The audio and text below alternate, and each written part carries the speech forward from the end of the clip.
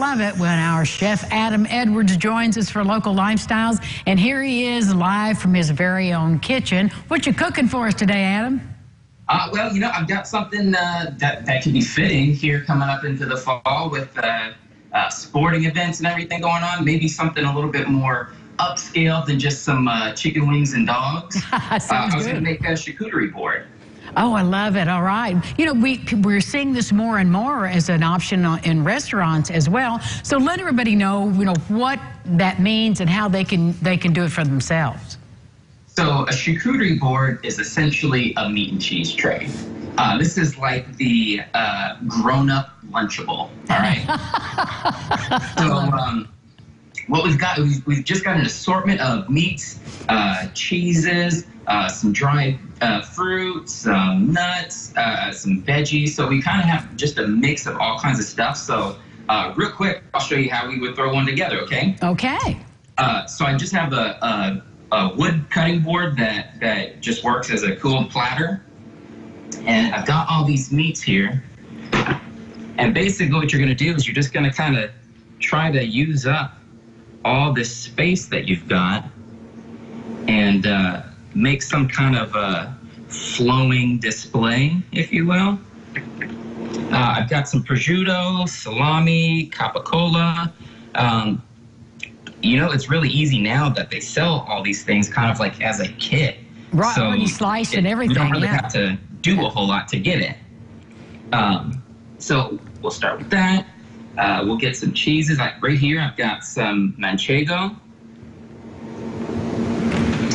And then here we've got some Parmesan, or it's Asiago. That looks great, Adam. I'm ready. I'm hungry. Oh yeah, so we've got cheese. And then you just kind of start filling stuff in. Try to work with the colors that you've got and make something look pretty. So this is just some roasted peppers. I've got some roasted artichoke hearts.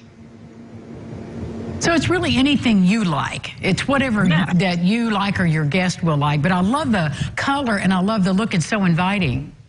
Yeah, I mean, it's just one of those things you kind of play with those things that you care for and consider the color combinations of it all.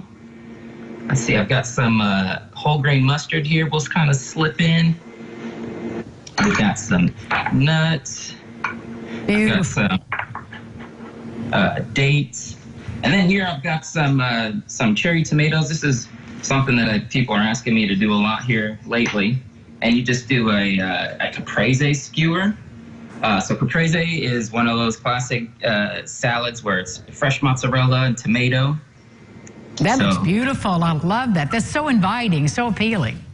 So yeah, you get yourself a little skewer, do a couple of those, and you've got yourself just a really awesome looking display that doesn't take a lot of time or a lot of effort. That's beautiful, Adam. That's just absolutely great. And as I said, very appealing. And I would guess it's pretty cost effective. If you were making a bunch of hors d'oeuvres, that would be pretty expensive. So this looks like a good way to go. Yeah, I mean, it's one of those things, and you could feed a ton of people off of this. Right. So just get a few things. I kept these nuts in the bowl just in case you've got a guest that has a nut allergy, so you don't want to mix that all up in everything. But there you go. You kind of got this whole display. We've got some fresh crostinis there, so you can make your Lunchable. I love it. A Lunchable for grown-ups. Adam, as always, thank you so much for being with us. Love what you do. Thank you.